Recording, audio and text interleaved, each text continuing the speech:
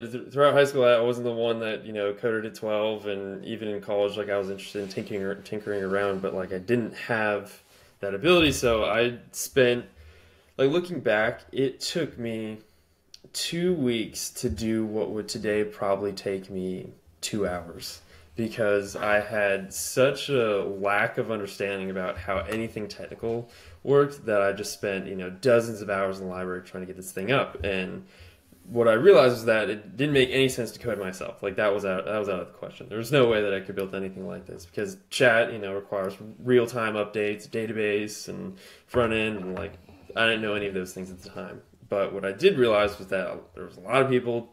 Chances are that someone made some sort of communication platform and put on the internet. So like, why reinvent the wheel? So I looked for some open source platforms, and the first one I found was Mastodon, which is actually like a Twitter clone.